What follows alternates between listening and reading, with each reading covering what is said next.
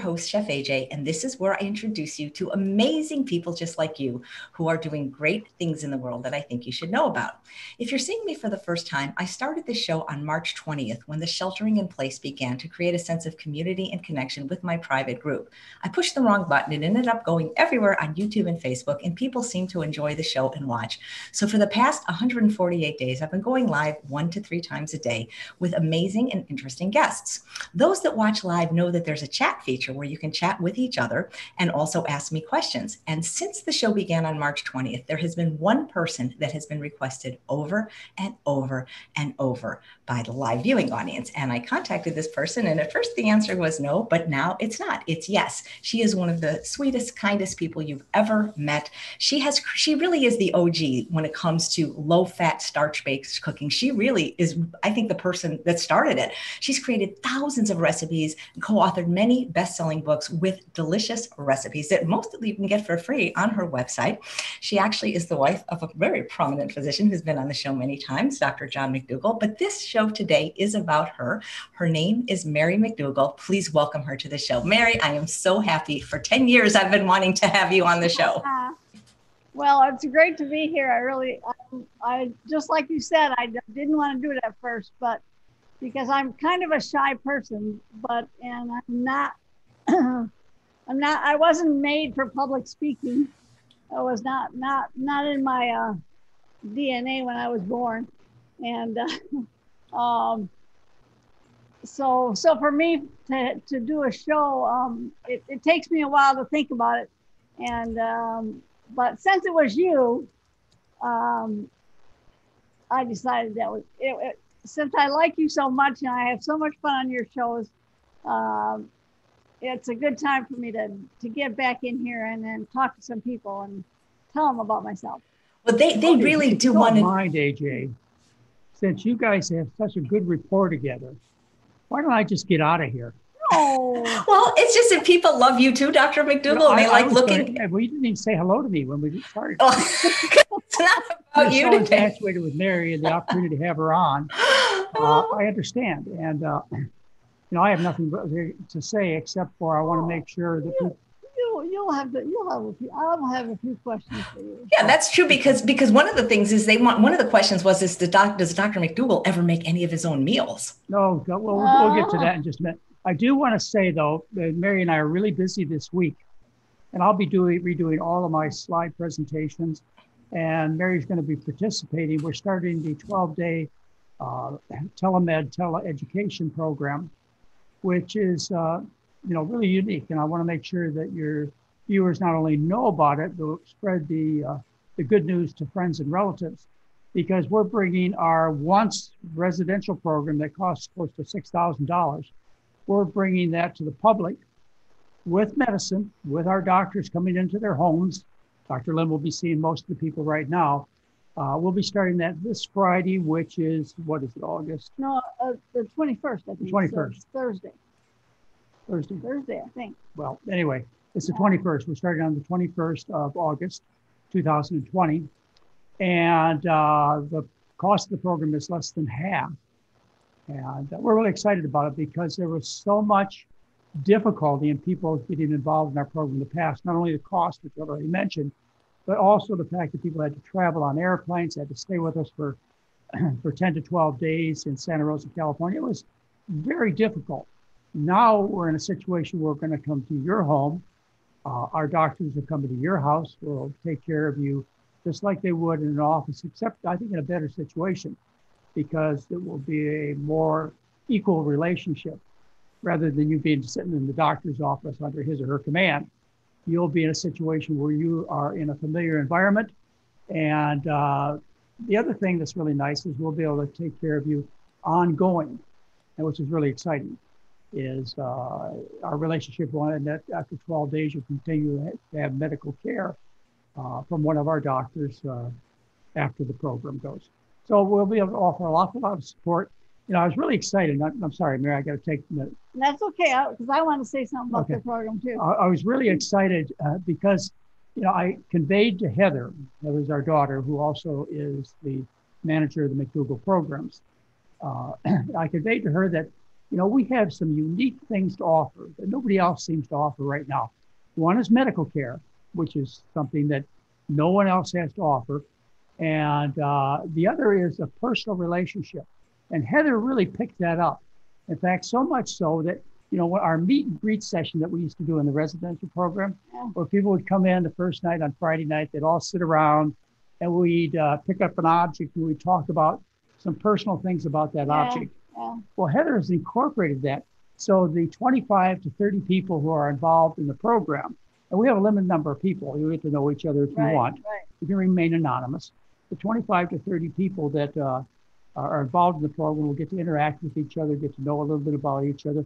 So we're going to bring as intimate a relationship as we possibly can over the internet. And actually, in some ways, I think it's going to be much more intimate, much more comfortable for people. Yes, and they're still going to get the blood pressure checks and lab tests, and all the other things they got, except that they don't have to travel. They don't have to and stay in a strange place. And you can keep with your private doctor. It's not like you have to abandon your private doctor. Right. It will help you get specialists and the extra kind of care that you need.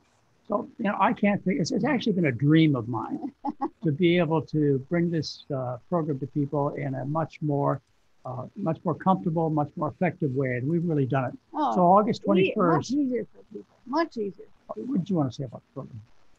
All I wanted to say is they still get their blood pressure taken, that they still get their weigh-ins. Yeah. And all this stuff is recorded, and so we have medical records on them. Mm-hmm. And so they'll always be our patients. Yeah, you'll be able to have private consults with Doug Lyle and Jeff Novick and probably Mary McDougall if you want to talk to her. And, I think Heather said something about that. Yeah. Anyway, and I'll be around too. I don't know what exactly I'll be doing, but don't you have to worry. I will be supervising everything and make sure it has the quote McDougall stamp on top. And we'll keep the quality that we've always had in the past. It's all yours, Mary. Okay. There's the camera right there. All right. Well, it sounds like an amazing program. And we have comments from people like Zena who's saying the 10-day McDougall program was the best thing that ever happened to me, saved my life, and has given me a much better quality of life for the past 17 years. So lots of fans of both of you and the program. So thank you. It sounds amazing. So Mary, I think you could probably guess what other questions will be. And there's a lot of cooking questions, but I got to tell you, because people that were on the mailing list wrote in, the number one question, what inquiring minds want to know is, what is it like to be married to Dr. McDougall? But what is it really like? You might as well start with the early days. when you tried to cook for me. Really early days. Well, let me start even earlier than that, because when I was growing up, a lot of people learn from their moms in the kitchen, and they learn how to cook, and they take time practicing. I never did any of that. My mother was a terrible cook. She never taught me anything. I really didn't know how to make very many foods. When I was by myself, living by myself, I would often have a can of stewed tomatoes for dinner at night because I didn't know how to cook anything else. And I didn't really care all that much about cooking. So for me, well, was it something I said? Hopefully they'll come right back. That has happened in the past. I thank you guys for being here. I'm going to keep the broadcast going. And so they probably hit a button. Oh boy, there's so many nice comments about the McDougalls. So stay tuned. Of all the people to get disconnected with, I know that this often happens when I've done Australia and Canada and Great Britain. Doesn't usually happen in the United States. So let me text them to log on again. I get to do that. I have their phone numbers. Oh, not giving it out though. So let's let me call them right now. Oh, okay. Dun, dun. How much you give me for that phone number, huh? Wow, Vicky's down 80 pounds. Whoa, that's amazing. I'm reading the chat.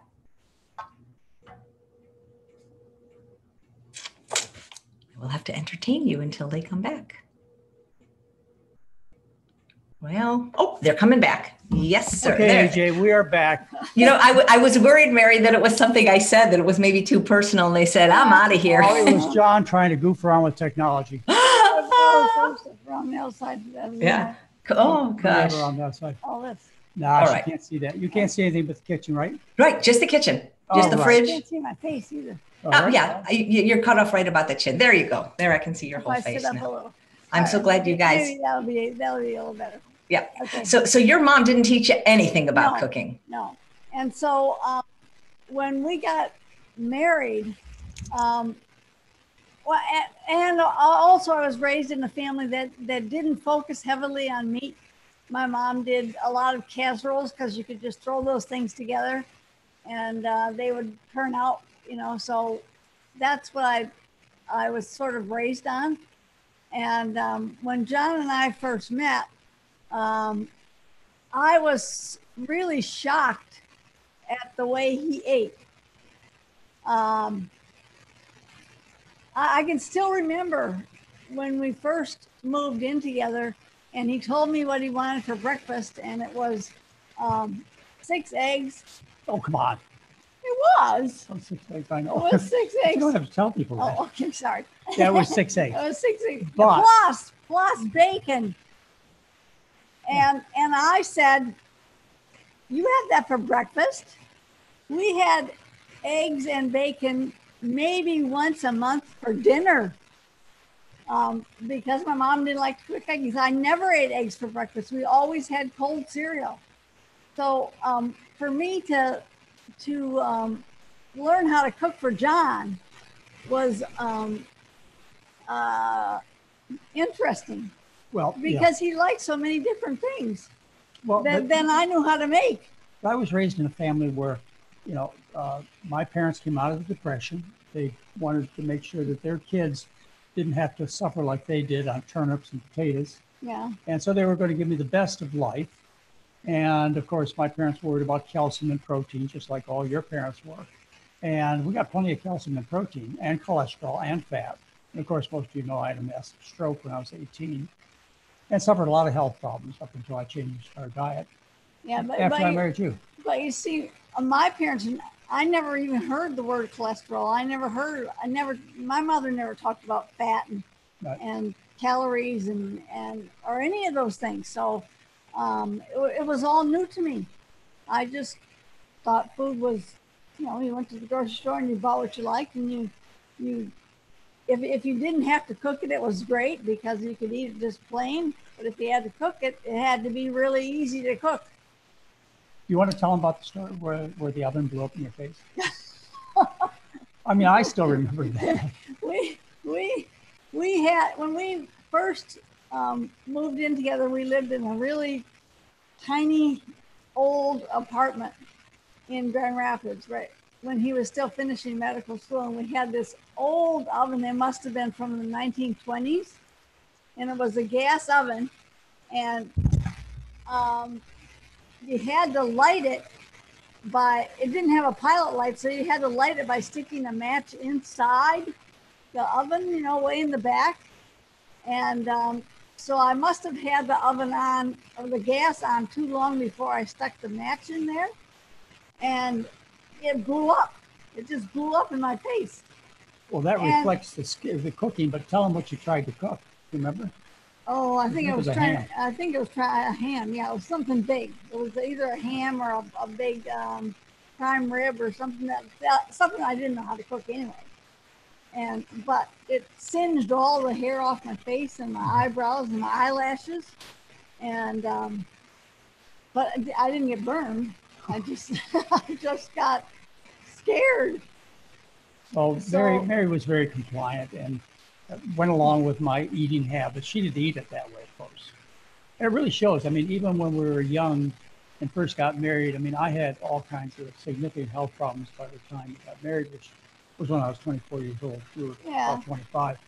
And, you know, the difference in health between the two of us, just because your parents were very conservative and ate lots of casseroles, as opposed to my parents who really focused on meat and dairy and, you know, eggs and so on. It already showed by the time we were in our early 20s, the difference in our health. but you were very kind as far as not making me suffer terribly by giving up my favorite foods. No, I mean, I really tried it. When you learn when you do something for the first time, it never really turns out the way you want it to, and so you have to keep practicing. So I practiced making these things, and I learned how to make eggs and bacon and all the stuff that we don't eat anymore. Right. Well, let's, maybe just unless you have another thought about something that happened significant in the interval, maybe they'd like to hear about how I was such a pest about getting you to change the family diet. I was in my internal medicine residency, and I was going to the library. I developed this passion for scientific studies. Prior to that, I have to tell you, prior to my discovery of the importance of food, which I discovered, as many of you know, on the plantation, I had no interest in the scientific literature. I probably read about 5 scientific papers. I had a good memory, and I read my textbooks. That's how I passed my tests. But once I made the connection between diet and poor health or good health based on my plantation experiences, I went back into residency, and then I started going to the library, and I discovered that I didn't have an original thought, that all the things that I'd observed as far as the cause and cure of disease, and much more, I learned so much more, had already been published in the scientific literature. And I couldn't believe how this gold mine of information had been ignored, and how it dealt with basically all the problems I dealt with as an internist. And I was excited because this really gave me a power play. I knew more than my colleagues did. So I would come home and I would tell Mary about the new things that I discovered. And I believed him, but that's the first mistake. I believed what he was saying, but I didn't see how I was going to fit this into our meal plan, because he would come home and say, we can't eat red meat anymore. And I'd say, fine, I didn't really like to cook it anyway. And then he'd come home and he'd say, oh, we can't eat pork or chicken or any animals because they have just as much cholesterol and fat and everything else. And so I had at that time, I had learned how to cook chicken, I think. So that was a big one. I had to figure out what to cook instead of chicken. But you see, you got to tell him first. I came home and told you that white meat was better than red meat. Yeah. So you had to go from beef and ham to chicken and fish, which we hated. We hated fish. Yeah, but that didn't last very long. No.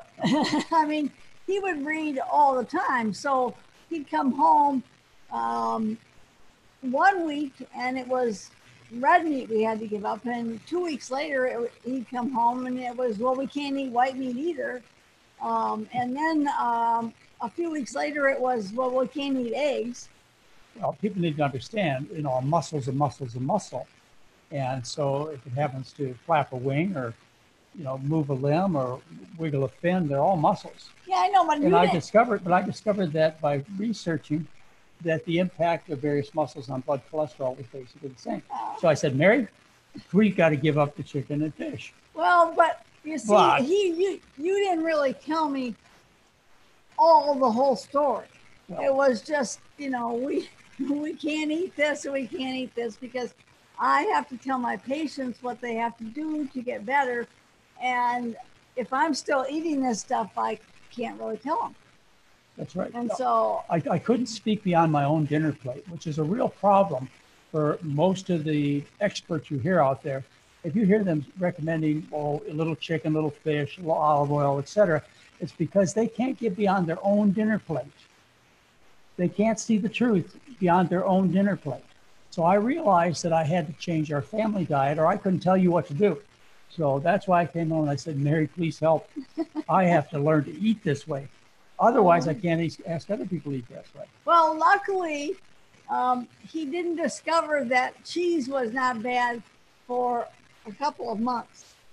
So we ate a lot of cheese, a lot of cheese dishes. Remember back in the early 70s, there were a lot of vegetarian cookbooks out there, and they all focused on cheese. You made a regular dish and then you put a lot of cheese on it, and then it made it taste better or something. So in the beginning, we ate, maybe for 2 months, we ate cheese. Yeah. Well, the transition was pretty quick. Yeah. It was painful though, folks. I don't want you to think that this was easy. And the main thing was giving up the salt. You know, when you switch from beef and pork to chicken to fish, you load the same old sauces and salt shakers on. When you switch to cheese, what you do is you switch to a very high salt product. And that's the way they get you to eat cheese or any other dairy product, is loaded with salt or sugar. Otherwise, it's too disgusting. So we had the salt, which is the main thing people miss. And then I told you, Mary, dairy is liquid meat. Yeah. And that was the big one. Yeah, but then it was oil. Yeah, When he told me that I couldn't cook with oil anymore. well, but you cooked with oil for a while. I cooked with oil for a while, but not for long. And then I told you that oil causes heart disease, obesity, and cancer. Yeah. We got to give it up. So I have to give up it, and that just about did it. It just sounds like you're I so. almost lost my happy home. You know, it was and deservedly so. I mean, very few people would tolerate my kind of obsessions. Well, especially someone who didn't know how to cook. But you learned to cook. Mary, your recipes are amazing now, and it sounds like you just went along with everything. You were so. I mean, I did. But I had a lot of failures. I mean, when we got married, I didn't even know how to cook rice. Luckily, we moved to Hawaii, and every single store sold rice cookers. And so one of my first purchases when we got to Hawaii was a rice cooker. And so at least I could cook rice, because all you have to do is put it in and turn it on, and it cooks. And then I took, I guess I looked through vegetarian cookbooks, and I decided which ones I could adapt by leaving out the cheese and all the other stuff, that the cheese and the eggs and the stuff that we didn't eat. I didn't choose meat cookbooks, I chose vegetarian cookbooks, so at least I only had to give up the cheese and the oil. But I think I ruined a few pans learning how to cook without oil. I think a lot of the stuff didn't taste very good in the beginning. No, until you learned how to spice it. Yeah, I really, when we got married, I probably had 3 or 4 spices in my cabinet, and now, of course, I have a whole cupboard full of spices, because I know how important it is to make things taste good, because if they don't taste good, you're not going to eat them. Well, let me interject something here. We had difficulty giving up the oil, but now, and I'm sure most of you who are listening can relate to this, if you go out to dinner and you have an oily dish, it's unpalatable. It's disgusting. So it's just a matter of adaptations, adapting to low salt food, adapting to no oil, and then you look back and you say, well, why didn't I do this before? Now, Mary, there's one other big change that we made that you will have to think back to remember, and that was when our son Patrick developed allergies. It was in our early 30s, and I said, Mary, we got to be able to help Patrick. Yeah. And we made some really. Go ahead. Well, we thought that because of some of his allergies might have been caused by gluten, so we decided we would go on a gluten-free diet for 2 weeks. 2 weeks. At least 2 weeks. Maybe it was 4. 2 weeks. Yeah, it was quite a while, but it was worse. It was more limited than that. We had only potatoes. Well, no, that was later. That was later. This was when we were trying to get Pat to go off gluten. So I had to learn how to make gluten-free recipes. And let me tell you, there were a lot of hard rocks that we tried to get through in the beginning. Yeah. But Hockey pucks for muffins. These days it's a little bit easier. They make gluten-free baking mixes, and a lot of things are a lot easier. But this was back in the 70s, and there was nothing. And just to conclude that story, I want to tell you, Patrick was not allergic to wheat. or to the, the common things people talk about. We found out that he was allergic to the environment. We were living in Monowilly, Oahu, and it was tucked under some mountains, and it rained all the time. So we had a very damp, moldy environment. Yeah. And that was the problem. When we moved to the ocean, which we did a few years later, then all those allergies went away. And he really hasn't been bothered since. So, I guess I add that as a cautionary tale. Don't fall into the trap of thinking that it's only food allergies that could be troubling you. There may be other things that are bothering you, particularly in the environment. That's great. Yeah. So Mary, Dr. McDougall often tells a story that you guys met in an operating room and you had surgical masks on and could only see each other's eyes, and it was love at first sight, at least for him. For me, it was. What about you? I fell in love. And I want to tell you, AJ, I was not an inexperienced young man. Neither was Mary inexperienced. So, it wasn't that we were dealing in an unknown realm of true love.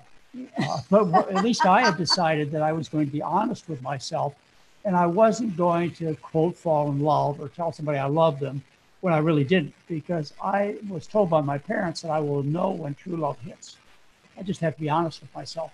So, yeah, right. I mean, it was in the operating room, and I met her, and I fell in love immediately. I have to say it was at least till after we got married, probably years into our marriage before I think she really found out what a wonderful guy I was. But she kept me anyways. There's one other thing that I think is kind of interesting. People find interesting. In the operating room, you could always tell when I was coming. Oh, always. Because of his stroke, he limped. I have a foot drop. Okay. It's called a But foot drop. it sounded like a limp to me. So when he would walk down the hall, I could tell when he was coming because of the way he walked. And it was so dramatic that when our youngest son, Craig, who's 36 now, when he was first learning how to walk, he imitated John's walk. And so he learned how to walk with a limp. It didn't last long, but that's how he thought you walked. Yeah. Well, anyway, I'm still limping at 73 years old. How long did it take? She still loves me. How long did it take for him to propose after meeting in the operating room? Let's see. It took about 3 weeks for me to say I would go out with him. Yeah, I couldn't get a date. Yeah. And I pursued. Usually I just say, fine, let's go on to the next person. But I pursued her, and it took about 3 weeks before she finally said yes. 3 weeks before I got a date, and then 6 weeks later. Yeah, after we first tell him where I proposed to you, Mary. He proposed to me in the medical library of this small hospital that we were working in. Yeah. Well, no, it wasn't that small. Or was it? Blodgett Hospital. Blodgett Hospital, yeah. But the library seemed small. Maybe it wasn't, but it seemed small. But I remember sitting on a chair next to the stack of books, and he proposed to me in the medical library, and I said yes. I didn't even have to think about it. Yeah, well, I didn't think about it. I don't know that I gave you any choice. And then, I gotta say, it's very hard to say no to Dr. McDougall. Well, and then about 6 weeks after that, maybe 2 months. Well, it was probably 6 weeks we got married. Yeah, we got married after that, right? In January. So we met in September. We probably went on our first date in October. So he probably proposed to me in November, and we got married in January, the first part of January. And how many years has it been? I'm not going to say. I'll be in trouble. I'm not going to say. It was either. 1972. We married in 1972, so it's 48 years. 48. It's 48 years. Yeah. That's and amazing. I have to say, 50. and I know you and Charles can relate to this, AJ, because I know Charles, and I know that he has a similar personality to Mary's, and you have a similar personality to mine. Is there not a day? I mean, every day in our marriage certainly hasn't been happy. We've had our difficulties like everybody. There's not a day I ever said to myself, boy, I think I made a mistake, or maybe I could have done better, or no, that's never happened. So I guess that's true love. I don't know. That is so true. That with what you said about our personalities, everybody needs a Mary. I believe that. Well, yeah, you do. And believe me, she helps me every Well, day. and- From buttoning my cuffs this morning. Yeah, he couldn't button his cuff. Well, but I want to tell you also about the last thing that he told me after he told me all this other stuff. Then he started seeing patients. After he graduated from medical school, he started seeing patients, and he would see them in his office, and he would say to them, "This is how I want you to eat to get your health back. If you want to get off your blood pressure pills, you want to get rid of your diabetes, you want to, get rid of your heart problems, you have to eat this way." And they would say, "Well, where am I going to find recipes that I can eat this way? Or what am I going to do?" And so John came home and he said, "You know what, Mary? You really have to invent recipes because I don't have anything to give to my people to tell them what to eat." So the next 6 months, probably, I spent every single moment in the kitchen developing fairly easy recipes because I couldn't cook difficult things. And I had maybe 20 that I thought, oh, these are pretty good. And John liked them too. And so, we typed them out and we copied them. Remember the old, no, you probably don't. A lot of people don't. The old mimeograph machines. They're on a manual IBM typewriter, by the way. Yeah. And he would pass those out in the office, and that's what people got in the beginning, and that's how they learned how to cook. Do you think you could hop up and grab that book? Oh, I can't. Okay, and then we put them together. We put it together as this book, which is, I know, we lost almost all copies in the fire, but somebody was kind enough to give us one. We actually have the first cookbook we put together. So, all right. So here we go. This is, you see, I called the book Making the Change. I didn't call it Heal and Stay Healthy or Dr. McDougall's Super Plan for Getting Skinny and Healthy. I called it Making the Change because, AJ, I realized back then the problem would be getting people to change. And so here we are, half a century later, or at least 40 plus years, still with the goal of helping people make the change. So we've done things like, the story. Yeah, I want to show them this too. You see how, well, you probably can't. Because this one is has mostly 10 pages, and so you can see how they were typed up like this. And then as I would invent new recipes, we would pass them out, and they could put them in little clips, and they could add them to their book. And by the time we were finished, the book was probably twice as thick as it is. And then from there, we went to printing copies. Yeah, for a regular printer and then publishers and so on. But I just want you to focus your attention on what we focused our attention on. And that is, I knew, and Mary knew how to cook for people back more than 40 years ago. We really haven't changed much in the last 40 years as far as our recommendations of food or what diseases would be prevented or cured. Right. Now, I've learned so little over the last 45 years. But what I've really learned is, and I'm still learning, are ways to help people make the change. And so we would start out with, our classroom experience. We actually had in our office, we had an education room in our doctor's office. So we had dual slide projectors run by a tape. Whatever they call those tapes, cassette tape, yeah. And it would play two projectors. And we're so proud of this, and in audio, and people would watch this 1 hour presentation. And no, I was there. Oh, you did? I did the changing, and I talked. Well, but then I got a little machine to do it. Oh, okay. We may have done it initially. But people would come out of that education room sometimes, and they would say, "I don't like any of those foods." And, Mary, of course, should have gotten upset, should have been offended. And I was offended until I figured out what to say to these people is, of course you don't like any of these foods. If you did, you wouldn't be in my office. So, the point being is those who have the most difficult time liking the foods likely have the worst diet, likely will have the most difficult time changing, and likely will get the most benefits. Undoubtedly will get the most benefits. So if you're having a hard time getting started, hey, we're there to help you. So we went from the office education experience to the community where we gave lectures throughout Honolulu. People still contact me. In fact, this is one of the greatest joys in my life when I get an email from somebody and they say, 40 years ago, I heard you at St. Francis Hospital, we used to do that in Honolulu, give a lecture, and I changed my diet then. I want you to know, here we are 40 years later, and I'm fully active, playing with the grandkids, still working, having a great time, whereas my friends are disabled. They have parking stickers, disability parking stickers, they're in nursing homes, or they're dead. I feel like we've done our job, not getting people to change over, a day or a week or a month, but over a lifetime. So our efforts have been to get people to make changes. Well, the next thing that we did was we left Honolulu, which is a whole story in itself.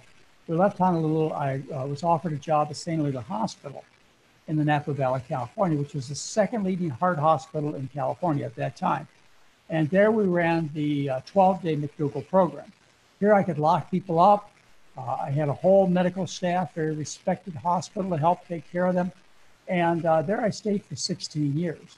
But our attendance was terrible. I couldn't figure out why. Then I think the reason why is, well, it was very, very expensive. Second of all, is people associated hospitals as places where people go when they're sick. And they didn't want to be thought of as a sick person.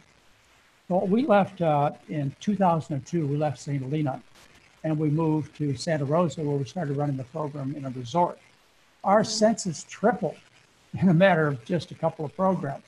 And St. Helena has never recovered. They've tried to run McDougall type programs many times since, and they've all been failures.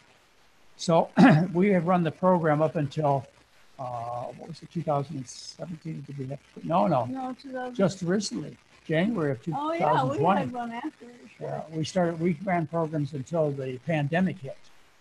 And then of course we got shut down like everybody else. We basically had to go out of business. Well, you couldn't have all those people there, so there was no. Yeah, the resort was closed. Yeah. The airlines were closed. Nobody wanted to travel.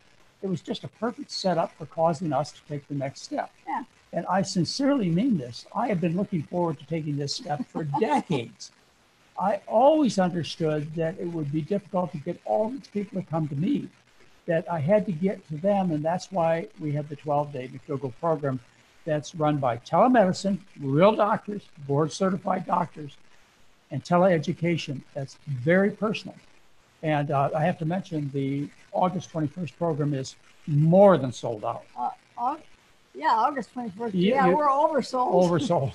So we're still taking reservations for September, but that'll be sold out, I'm sure, by the end of the week. Yeah. And then I don't know when the next one's going to be, but we have a Century Link. We can run them more often than we used to be able to, because we don't have to get all the stuff ready. We don't have to arrange for hotel rooms and make sure everything's empty. We don't have to make copies of everything and pass them out. And everything's by internet. Yeah. So it's easier for us. It's easier for you, because you can schedule it according to your schedule. Let me tell you how acceptable this has been. An example, our switch from traveling to us, staying for 10 days, the inconvenience, leaving your work, and so on. We used to take about 100 to 140 people for each business program. We run programs for companies like Whole Foods and Century Link.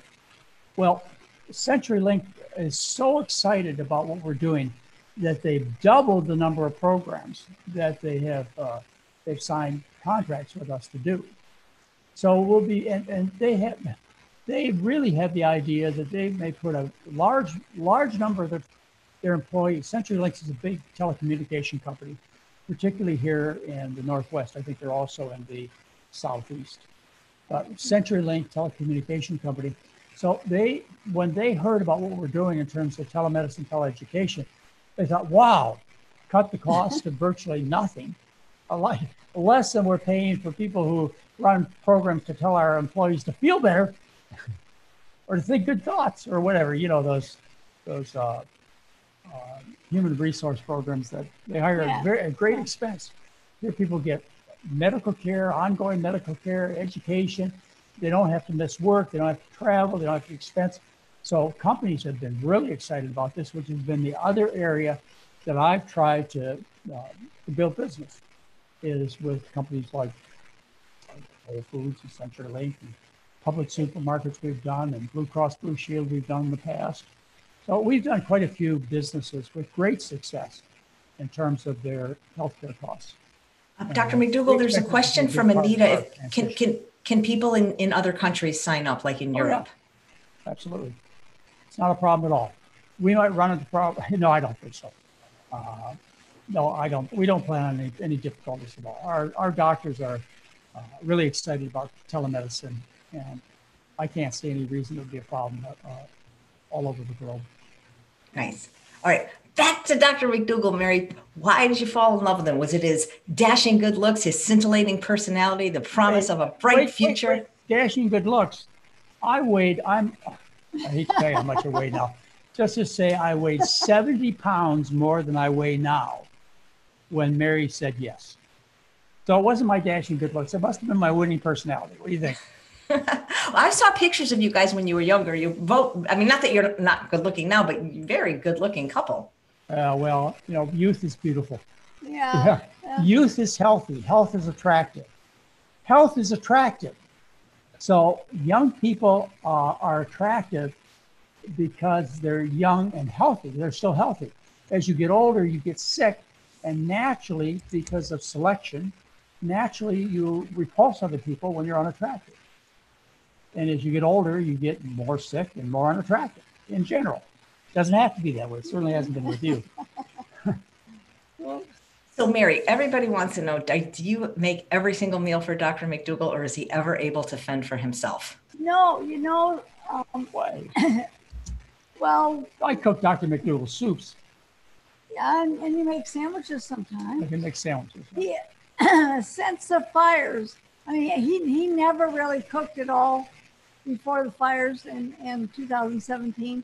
And when we moved to our new place in Portland, I guess it's because, I don't know, we have a big great room where the living room and the kitchen are kind of connected. Well, they can see it right here. Yeah, but they can't see the living room. Well, That's off that side. Our living area is off to the side. Yeah. And I don't know. He just wanted to help me. He would see me in there working, and he'd be sitting there watching the news or something, and he would say, "Well, can I help you do something?" And I'd say, "Well, yeah, you can chop potatoes." So now he's learned how to chop potatoes and make sandwiches and cook McDougall soups. But not any of the more complex things like nut seed or tofu burgers, things that you're still the expert. Falafels. Yeah. Oh, but these are things, by the way, we had over the last week. So I don't want you to think I'm in any way deprived. But you, Mary, even though you're an amazing cook with thousands of recipes, you guys eat fairly simply, don't you? Oh, we do, because it's just the two of us, and I don't feel like I want to make a huge dinner, you know, for the two of us. One of our biggest meals that John and I eat together is I love mashed potatoes and gravy, and so does he. So I'll make potatoes in my Instant Pot, and I make gravy, the creamy golden gravy out of one of the cookbooks. Yeah, it's in the it's in many of the cookbooks, and it's online. And then I'll have some vegetables with that. And John mashes the potatoes in the Instant Pot. So there's like another. It takes 10 mashes and they're done. Well, that's healthy. And he's a good cleaner upper too. Well, you do get a little more complex. We have grandchildren here in Portland, and we visit them. But I have to tell you, we are completely socially distant. We are completely isolated. So the question came up when I did the interview last time, whether or not we practice hand washing, masks, 6 foot distance, actually more like 16 feet. Yes, we do. And to the point where we have basically had to give up any close contact with our children and grandchildren. Right. And so, this has been tough on us too. However, we feel it's safe enough to get in our car, and we wear double masks when we ride the elevator downstairs. We get in our car and we drive over to our son's house, which is outside of Portland, and we'll walk around the back of the house to the porch, sit on the porch. I don't know what we're going to do in the winter. Sit on the porch and we'll have lunch, and Mary will make her special dishes. Like she'll make the falafels and the nutseed and the burgers, and our son makes this wonderful noodle dish. Yeah. And they also make pizzas. They grill on the grill. As I'm trying to say to you, is it's been difficult for us too, but we figured out ways not to give up everything, and I'm sure you have too. So we have favorites. I make tofu burgers because I don't like any of the ones that they have in the supermarket. We don't eat any of that fake meat stuff. So I'll make tofu burgers. I make falafels. I make a jackfruit. Oh, that's good. The barbecue jackfruit. That recipe is in online. So we have that. And I make, let's see, what else do I make a lot? Do you ever do any batch cooking since it's just two of you now? No, I don't. Well, no, not really. I mean, I'll make enough beans, and we'll have one night we'll have them for burritos. The next night we'll have we'll have bowls with a whole bunch of stuff on top of them.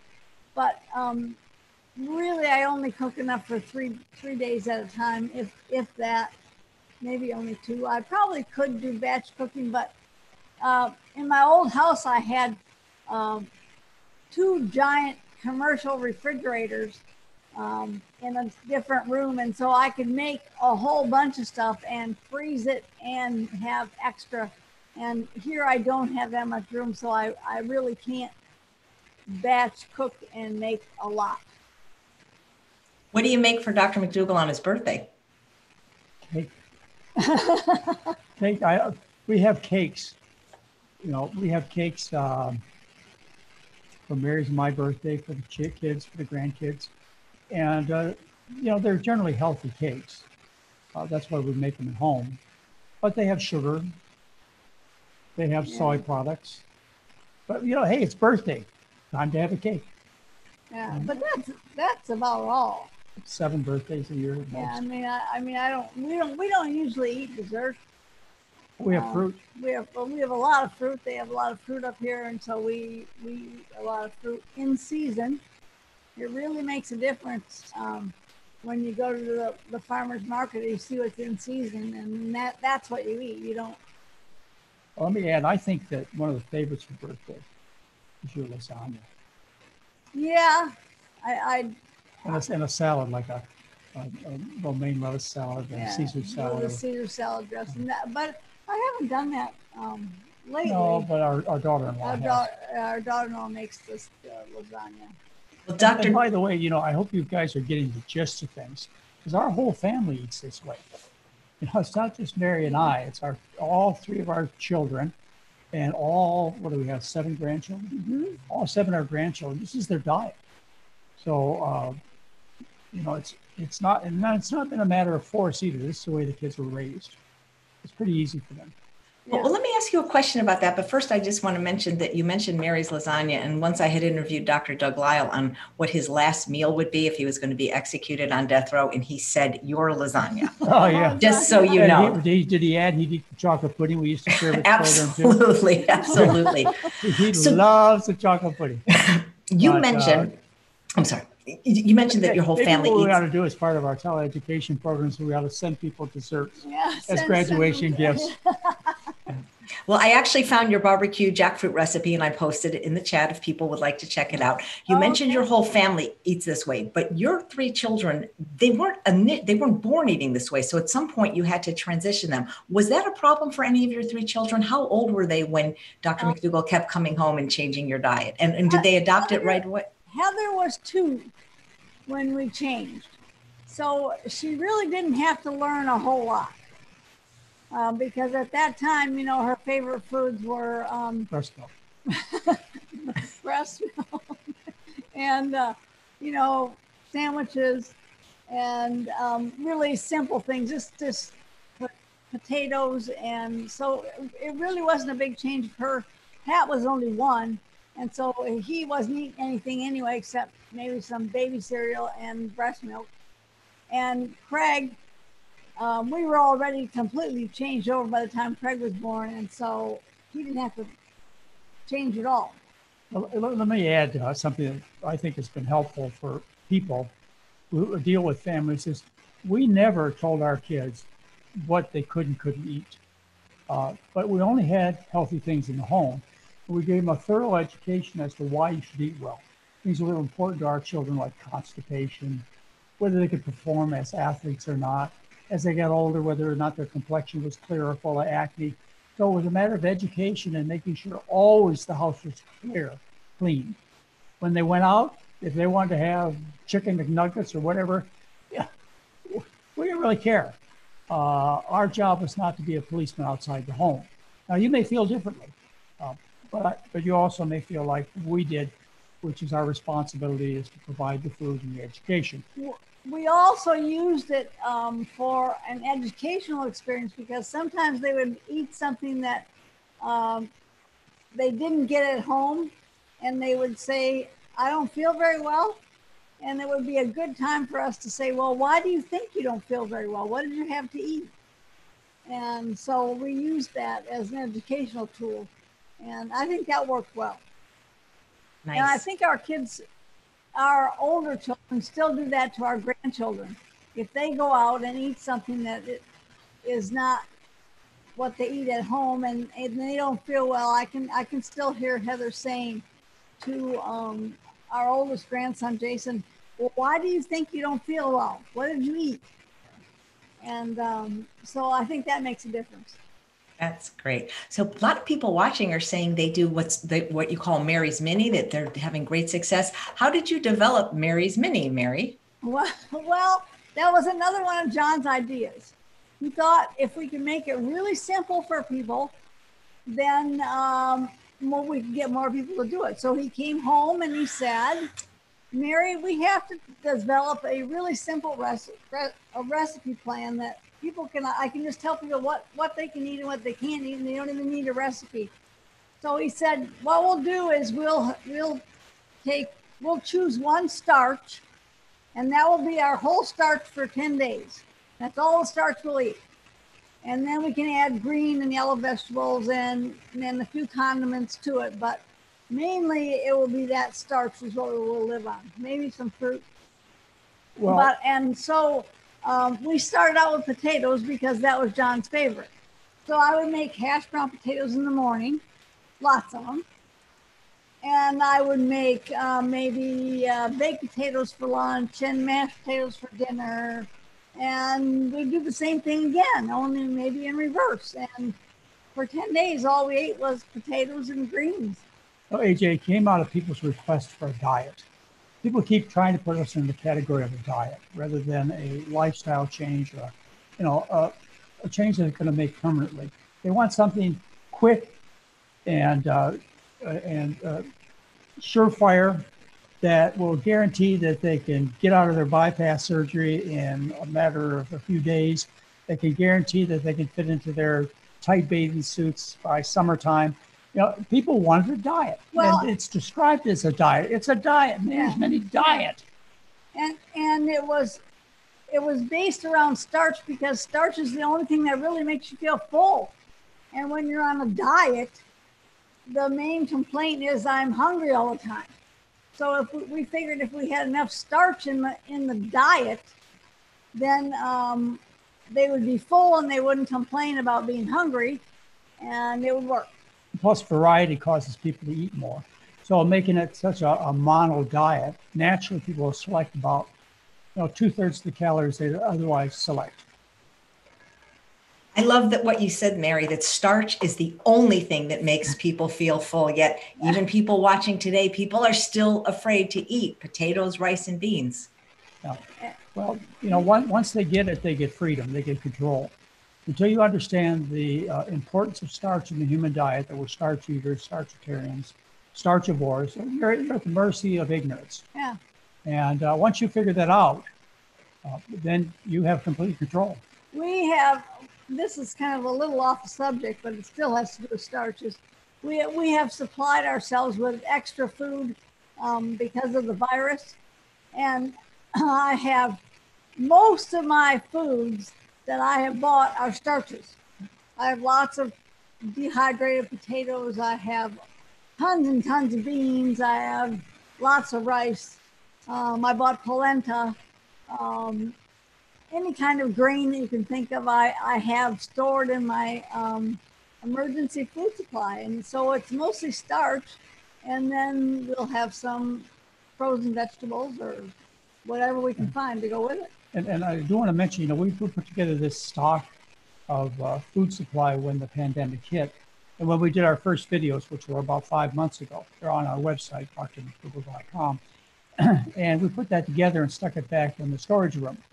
Well, this week we went through and we cleaned out the storage room. Well, Mary's been kind of dipping into different starchy bins along the way. And so, I don't know, you ordered what? I ordered a whole bunch more starch last week to fill up my bins again. A 5-gallon bucket. What are they? The 5-gallon buckets? I don't know. They're Oh, great yeah, big they're huge buckets. Huge. Yeah, I think they're 5-gallon buckets of beans and potatoes. Yeah. And so we're stocked up. I got a 25-pound bag of rice. This, of course, fits in with the question people asked me last time. Do I think this is going to end soon? And the answer is no. Do I think they're going to have a vaccine, even though I would really love them to have a vaccine? Do I think they're going to have an effective, safe vaccine soon? The answer is no. If you listen to the experts, they'll tell you basically the same thing. I mean, they may give you some happy news. Nobody wants to be pessimistic about this. I think that's why people are holding out for the salvation of a vaccine, that we're going to go back to the way things were. We're never going to go back to things the way they were. Even if we do have an effective vaccine, it's never going to be the same. So, it's time to adjust. I'm just going to add one more thing, and I want you to finish this interview off with Mary. No. And that is that, the evidence, and we have presented that, in fact, on the last show we did together, AJ, the evidence is absolutely uncontestable that people who eat like we do fare better if they catch the COVID-19 disease, if they catch the virus. People will do much better.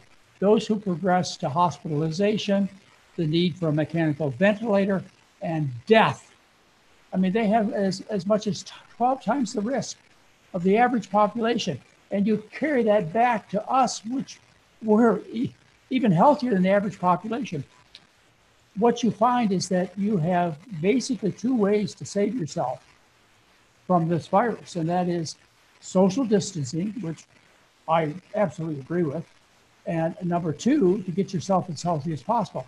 I even sent you and made available for you, if you subscribe to the newsletter, I even sent you an article that shows that cholesterol acts as a bridge in the artery walls to allow the virus to get from the bloodstream into your lungs. This is all worked out, folks. And it's just that, how often do people recommend that you eat a good diet for a good bowel movement or to prevent heart disease? To take the step to recommend a good diet for a virus is, don't expect that for a long time. No. They tell you what the problem is, just like they tell you constipation through your diet or heart disease due to cholesterol and eating meat, etc. But they don't give you the solution. Right now, they're telling you if you are overweight, if you have high cholesterol, heart disease, high blood pressure, diabetes, you're in big trouble, big trouble. Well, we know how to get you out of trouble almost overnight. Yeah. So Mary, we have a few cooking questions if you have time for them. And people said, sure. oh, God, I wish Mary would do a cooking demo and show us how to make tofu. But basically, people want to know what your favorites are, Mary, what your favorite kitchen appliance is, what your favorite knife is, your favorite pan, your favorite spice. So anything you can do to just tell us a little bit about what goes on in your kitchen. You see the pot rack up there? They can't really see it. See it's hanging right up at the top of the picture. We see one of the pots. Yep. I hung all my pots up there because I didn't have room to put them in drawers, because I like a variety of pots, because sometimes cook a lot of different things. But I think our favorite food, if I had to pick one favorite food, it would be potatoes. And I also like beans because I really like, and I know everybody loves instant cookers, and I know that they now are instant cookers that are pressure cookers and slow cookers, but I have an old slow cooker. Well, it's not that old anymore, but I bought it when It got burned up in the got fire. burned up in the fire. But Everything got burned up in the fire. It's old to me. It's 3 years old. And so I really like to cook beans. I'll just put beans on in the morning, just any kind of bean. And then during the day, I'll decide, well, what am I going to have with it? And I'll add, tomatoes and different kind of greens and some different spices. And then we'll probably eat it over potatoes. And that way I can change it, but it's still basically the same, and it's really easy. And so I make a lot of that. And we eat that as a lot of leftovers too. Leftovers are a pretty big thing. You asked about, cooking dishes and storing them away. We really don't do that. We don't freeze things, but no, what is cooked one evening or one afternoon is often 2 or 3 days of eating. Lunch. Yeah. Lunch. Or sometimes we have it again for dinner. The food is so good that we don't have any problem with monotony at all. Now, let's see, my favorite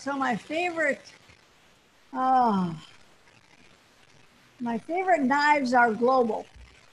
I really like Global, and I also like Shin.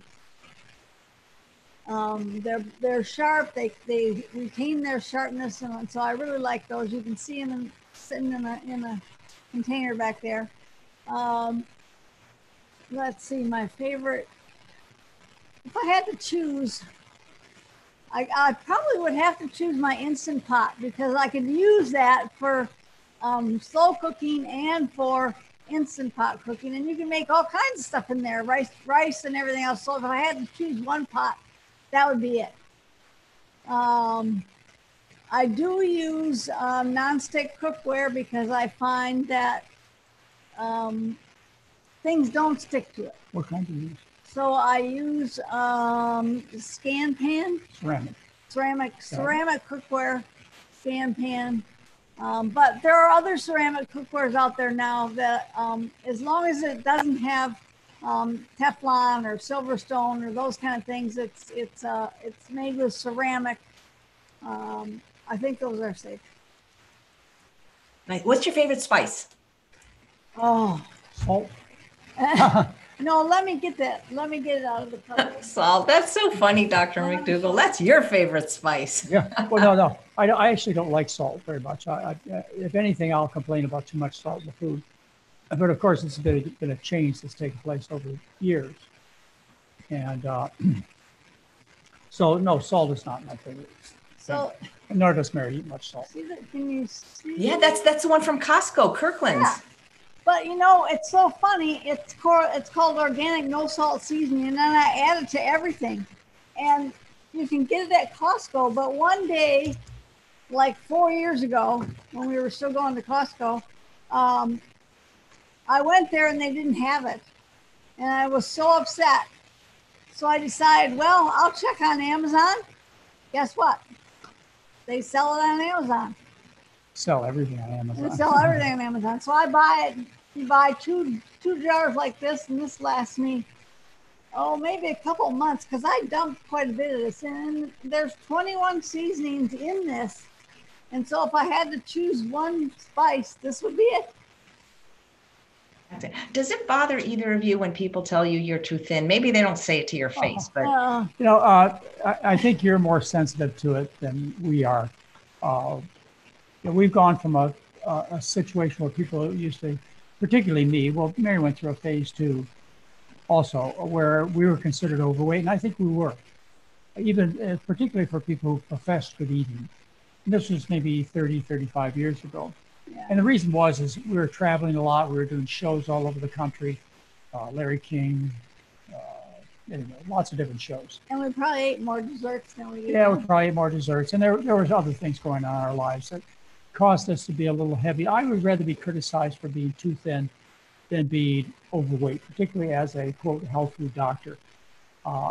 AJ, people who meet you new think you look fantastic. It's people who have an image of you from before being overweight that find you threatening and find it uncomfortable. People like to see the same thing in people.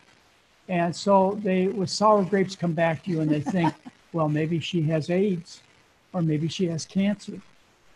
It's just previous conceptions people have. It's just like once upon a time, fat babies were considered healthy babies. Yeah. But of course, fat babies were dying of an increase, all kinds of problems. And that's because prior to that, thin babies were unhealthy because there wasn't enough food available. So you develop these biases. AJ, I'd ask you to just set it aside and just say thank you. I'm glad you look so good, so healthy, and I wish I was as thin as you were, because these people know how to fatten themselves up. You don't have to worry about that, AJ. Oh, that's funny. I could talk to you guys all day, and I hope you'll come back and maybe even cook a recipe. So last question is, what's the best advice you can give on people about making the change? Because even watching the chat, people are like, oh, I can't eat starch, I'm diabetic, and all this, it just doesn't matter how much we do these broadcasts, people still are afraid. Well, it's called making the change, AJ. Just like I showed you the first book we put together, it's called Making the Change. That's the difficult part. How do you cause people to do things that they themselves know they should do? It's like, people who drink or smoke or take heroin or whatever. They know that they should, but they need help. And what we tried to do is offer help to people. I would encourage you to keep at it. I would encourage you to treat every, quote, failure as a learning experience and just try harder next time. Well, and I think that's one of the reasons that we developed Mary's mini diet, is because most people at least like one starch, whether it's rice or beans or potatoes. And if they just concentrate on that one starch and make some things with that one starch, then they'll find that they can branch out, because they'll have learned new taste, because it takes a while to learn new tastes. And to like new things. I just thought, I thought I maybe shouldn't say this, but one of the tricks that I get to get people to make the change is I send them off to True North, and where they only get water. And after a week or a month of only water, boy, does our food taste good. It tastes really good. So there have been maybe when I was in practice, seeing people in Santa Rosa, and I saw everybody. I was the doctor when I was in Santa Rosa. Maybe 2 or 3 times a year, I'd get either somebody who, on rare occasions, didn't respond completely to the dietary regime that we put them on. And I gave them one last chance, like with autoimmune diseases occasionally.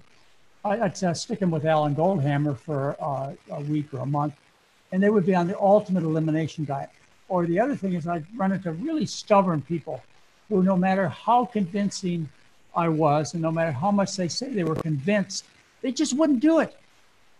And so I sent them over to Alan's place, and Alan worked them over for, that's the True North. Alan worked them over for a while, and then they were more compliant.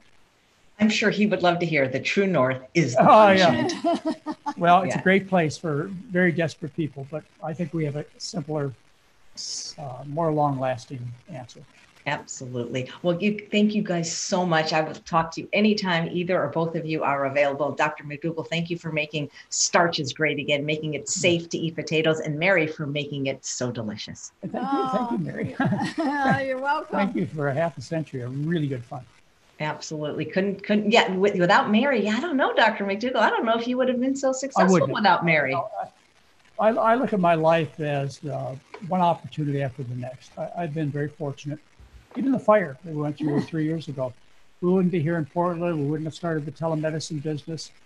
Somehow I feel like I have a guiding hand that seems to take care of Mary and I hope that continues. Anyway, we've had a good time. We've made a lot of progress, and in our mid-70s, we're really enjoying life. And we hope to continue to bring these kind of informational opportunities to your people. Yeah, I just think we're starting a whole new business in our 70s. Yeah. And by the way, Mary's older than I am. I'm older than Charles, too. You're not looking, but she's older than I am. Oh, that's great. Well, we love you both. And thank you so much for the work you do, because it's really on your shoulders that we all stand. Well, AJ, it would be right for me to leave our broadcast without, you've mentioned that we do, at any time with your request, we do broadcasts with you. And of course, our relationship started out, not knowing each other very well. But over the years, it's been over a decade now that we've become friends. We've had a growing relationship. Well, I have such great respect for you, AJ. You're one person who tells the truth. You stand up for the truth. You're not swayed, and you smile all the way through it. You're kind of like, yeah, well. Thank you guys so much. This has just been such a wonderful broadcast. You bring the message to people in a very important way, and that's why we're so agreeable when it comes to spending time with you. It's fun for us, and you're doing a service that nobody else seems to be doing as well. Well, there's one McDougall I haven't interviewed, and he said no, but maybe he'll say yes now, and that is your son, Craig. Oh, I bet he will. Who's that, Craig? Craig. Yeah. Oh, how about Heather? I actually asked her too, so they both said no, but maybe now that they see you've done it, they'll do it. Don't really want to be in the public spotlight. Heather is, of course, running the whole program. She's very much the public spotlight when it comes to administration. She also gives some lectures during the program. Yeah. My son is a full professor at OHSU. That's the medical school in Portland. And he likes that kind of academia. But he also knows all of the things about good diet because he's worked with us at the clinic. So he's bringing our message to OHSU. Yeah. And OHSU is starting to realize, too, that whether or not people die of COVID depends upon how healthy they are. So they're trying to look at their options, and hopefully some medical school, someplace will decide that it would be really good PR to take the stand that they're going to make their patients healthy instead of just drugged and surgerized, which is what they're making their money on now. They'll figure out how to make money doing the right thing. I think so. That's great. Well, thank you guys so much, and good luck with your first virtual program. And I hope there are many more to come that we can get people involved with. You can get in touch with us at our website, drmcdougall.com. I know you put it up on your website. But we'd be glad to see you. And, we think we've got a real winner here going forward. And you married a real winner, Dr. McDougall. That's really good. That's the most important thing. Thanks, AJ. Absolutely. Well, all right. Take care, you guys. I would say, AJ, this is a closing. There was a cosmic event that occurred back in 1971, and there was a collision between two strong personalities, and that was Mary and I. Right. Well, I've never heard of anyone proposing in a medical school library. I'll tell you that. That's a first. That's news. That's a first. Well, thank you guys. But it's perfect for him, don't you think? Yeah, that's where I live. Basically, I've lived in the medical library for the last half century. That is my favorite place to be. It's like a candy shop. You can relate to that. Yeah, absolutely. This has been great. Well, thanks everyone so much for watching and sharing this broadcast. And please come back at 11, the regular time today, when Brittany Giroudi will be sharing her 70-pound weight loss story and making vegan charcuterie. Thanks again, Dr. McDougall and Mary. I really appreciate it. Bye, everybody.